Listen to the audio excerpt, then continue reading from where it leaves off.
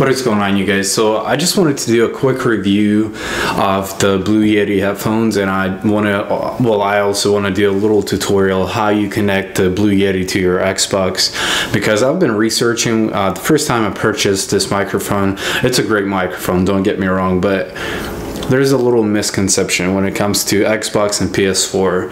If you have PS4, you're lucky because you don't need any of this besides the Aux Cord, obviously. But you know, you just plug it into your PS4 controller and you're good to go.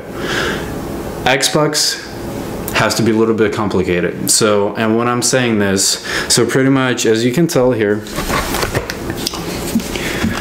there's my PC. Here's my Blue Yeti. It's a heavy duty, really nice mic. I definitely recommend it. So for this video, I'm gonna tell you guys, if you got an Xbox, you have got to have one of these guys. They don't make these guys anymore, so it's gonna be about 50 bucks. I bought it for like $45.97 or something like that. But you definitely need one of these guys, 100%.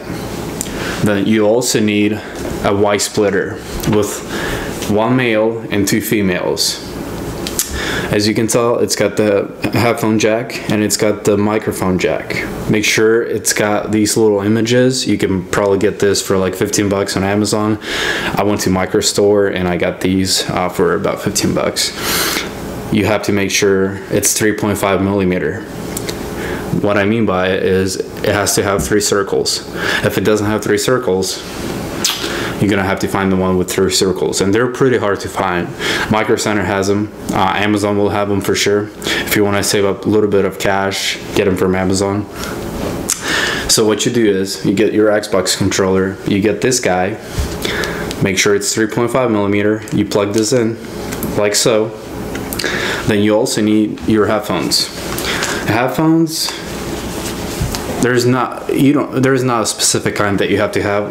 For this video, I got the HyperX, so pretty nice set. So you get your headphones. As far as the headphones, I know these guys have 3.5 millimeter as well. I'm not sure if you have to have 3.5. You could probably get away with 3 millimeter headphone jack, but you got your headphones. You plug your headphones where it's at, you know, where the headphone jack is. So you plug this in like so, and then you also need your aux cord. Aux cord is a little bit easier because you don't have to have 3.5 millimeter. You could just use the two circle one at the end, as you can tell, if you can see it. But you can just need a regular aux cord, and you plug this into your mic output like this. I know this is so much, and I'm sorry guys, but this is the way Xbox has to go. There's no way around it. I tried different ways. I tried to plug my aux cord into the microphone jack right here and connect to my Blue Yeti. It doesn't work. You have to have this guy 100%. And then you plug your aux cord into your Blue Yeti. So here's the setup. You plug your aux cord into the Blue Yeti and you're good to go. Don't have to download anything. But if you just got a Blue Yeti for any reason, whether you're a streamer or just YouTuber, and you play on Xbox, you have to have one of these, and you have to have the Y splitter. So I hope this was helpful to you guys. I've been running around, I've been watching videos on YouTube, and none of them really go into a depth of telling you what you need exactly for your Xbox. Again, for PS4, it's super easy. All you need is your aux cord. You could use the Y splitter, but you could just use your aux cord, plug that in, and you can use your mic. If you do use your headphones for your PS4 and you got the Blue Yeti, get the Y splitter, 3.5 millimeter. Make sure it's not a splitter where you connect 2 headphones, because it's not going to work. You have to have a 3.5 splitter with 3 circles, excuse me.